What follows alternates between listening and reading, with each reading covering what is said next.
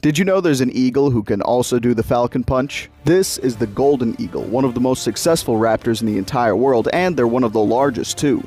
The largest wild specimen ever caught was around 17 pounds or 8 kilograms with a wingspan around 8.5 feet or 2.5 meters in length. These guys are some of the best flyers among birds of prey, and they mimic some of the falcon's hunting strategies. Of course, what I mean by that is that they can dive after prey in the same way a falcon does, reaching speeds of up to 200 miles per hour or 320 kilometers per hour. They do this for a few reasons. Firstly, so they can catch their prey by surprise, and secondly, sometimes they hunt larger animals, and diving with that force can definitely take down a big creature. They also probably do it just to look cool. I mean, look at these guys. Because of the way they like to hunt and how big their territory often is, they won't stick to forested areas or cities very much. But that hasn't stopped them from becoming one of the most successful and incredible birds in the entire world.